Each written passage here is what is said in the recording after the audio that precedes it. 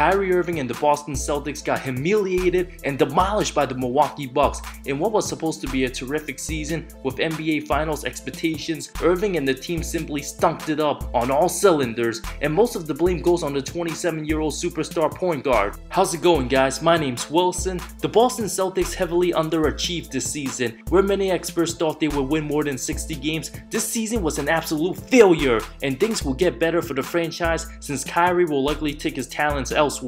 It all started when the 25-year-old superstar demanded a trade out of Cleveland, drew off everybody by surprise. After coming off a 5-game finals loss to Golden State in 2017, it caught the franchise and LeBron off guard, stating he felt it was time for him to be the leader and face of his own team. His four preferences were actually New York, Miami, San Antonio, and Minnesota. According to Chris Haynes, Cleveland decided to deal him to Boston, a very good team which the Cavs beat in the conference finals in exchange for Isaiah Thomas, Jay Crowder, and Ty Zizic, and the first-round pick which turned out to be Colin Sexton. It seemed like the most lopsided trade at the time, but it did cost the Celtics Sexton, who looks to be a promising talent. The Cavs were unlikely going to beat Golden State if Irving would have stayed in 2018, and he would have left Cleveland regardless, so the Cavs might have benefited most for the long run.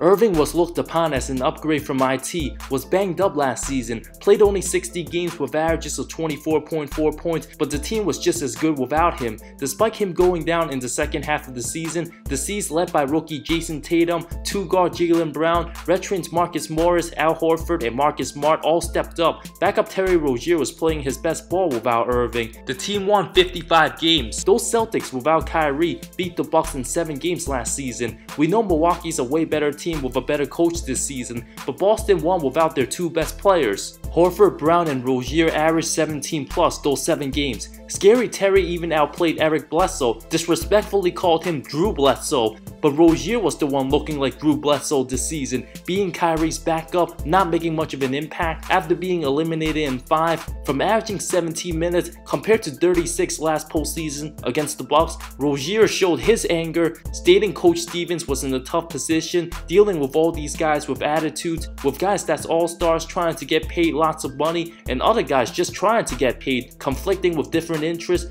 I don't give a F what nobody say. I sacrifice the most out of anybody. I'm a top point guard in this league. I feel like it's a fresh start whether I'm here or whether I'm gone. I don't blame Rozier one bit, playing like a solid starter last season only to give Kyrie the opportunity to shine, and Irving simply laid an egg. Rozier has the right to be frustrated, and so does all the young Celtics. With championship expectations or bust, Stevens blamed the season on him, saying he did a bad job because of his professionalism, put the blame upon himself, and refused to call out Kyrie. In fact, it's clear Kyrie Irving is no leader, and this season was an absolute failure at all levels for the 6-time All-Star. After a mid-January game in Orlando with 2.9 seconds left, down 2, Stevens drew up a play which Kyrie didn't like, made his feelings known, and Hayward inbounded the ball, found Tatum on the baseline, missed the fadeaway. Kyrie unloaded on Horford and Hayward on the floor, even had problems with the veterans, let alone not being close to the young guys. After the game, Irving stated, "We had nothing to lose last year. We had nothing to lose, and everybody could play free and do whatever they wanted, and nobody had any expectations." Those quotes from the press conferences led to more troubling for the team.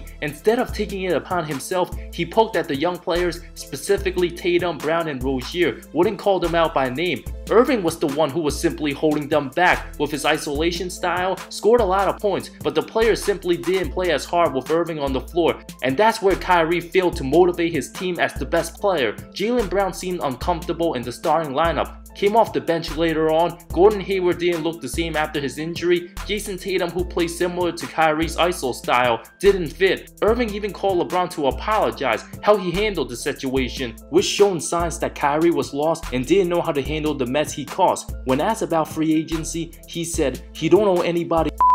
Called out his teammates again. If they had his back, I plan on resigning here next year. The team never got it together. Went 500 the final 28 games of the season. The stats clearly shows the team was better without Irving, going 12-3 without him. It would have been alright if Boston lost to Milwaukee in 7 and Kyrie played well, since they were the best regular season team and had the size advantage, but it was an absolute atrocity. After game 1, Kyrie scored 9 points in the blowout in Game 2 on 4 of 18 shooting, followed up by another poor 8 of 22 shooting in Game 3, said, "I don't think you'll see another 8 of 22 game again," so he shot 7 of 22 instead in Game 4, missed 43 shots in 3 straight playoff games, went on to shoot 6 of 21 in Game 5. Having 3 straight bad games is absolutely unacceptable for a player of his magnitude. There's no excuses for his disappointing season, with the team a game away from making the finals last season, with a bunch of role players, to underachieving with him on the floor. I understand if his supporting cast was not good, but any other superstar who's a good leader with this Celtic roster will win at least 55 games, be a top 3 seed, and be competitive against the Bucks or Raptors.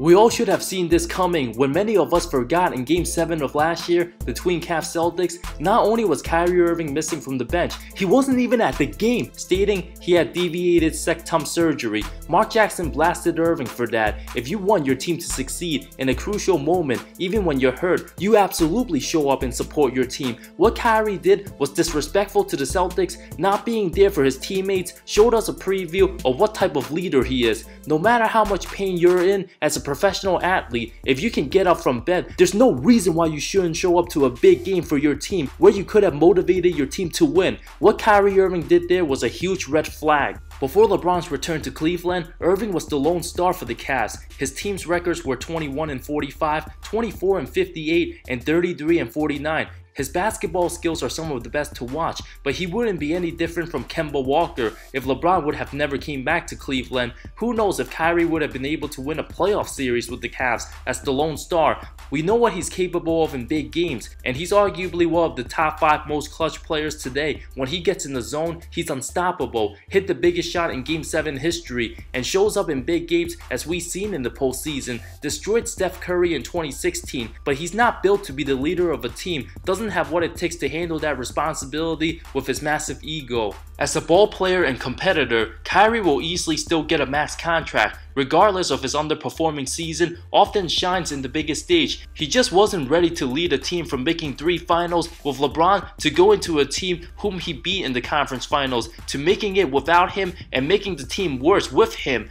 Irving cannot be the main focus of a championship team and needs to be paired with another veteran star player, whether it's with LeBron James, Kevin Durant, or Kawhi Leonard. A lot of guys are simply not built as leaders. It's just a quality some guys have and some guys just don't. Just like how Carmelo Anthony's not a leader. He can be the best player on a contending team when surrounded by the right players in his prime, and had a good leader in Chauncey Billups for the 2009 Denver team, or veterans like Jason Kidd for the Knicks in 2013. Irving's poor body language against the Bucks, showing he gave up on the team, doesn't say the right things in the press conferences where it's clear his personality doesn't fit the city of Boston, which leaves a black mark on his legacy.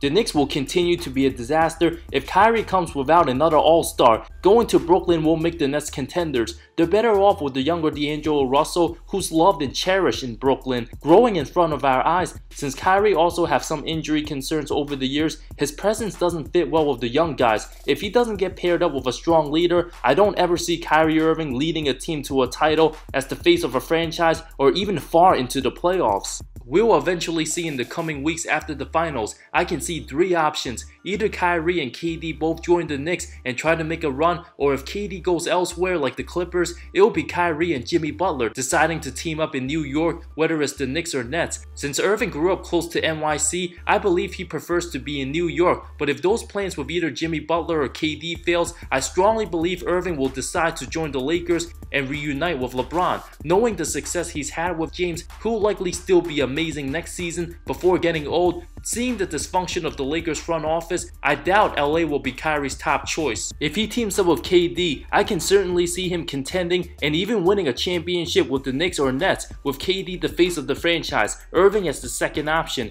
Kyrie can even win a finals MVP when he gets it going. If he pairs with Jimmy Butler, New York will be competitive, but I can never see them beating Giannis and the Bucks, and a very slight chance Kyrie might consider the Clippers, but very unlikely. But KD, Jimmy, or LeBron are 3 of the most likely stars he'll play with next season. After a 113-99 win over the Knicks this past February, Kyrie gave his game-worn jersey to his father Dietrich, who's a New York native, where he credits his pops for his development as a player and a person. That's where Kyrie's heart is, and I believe we'll see Irving as a New York Knick next season. Thank you so much for watching this video. Where do you guys think Kyrie Irving will end up? Let me know in the comments below. I love all of you. See you next time.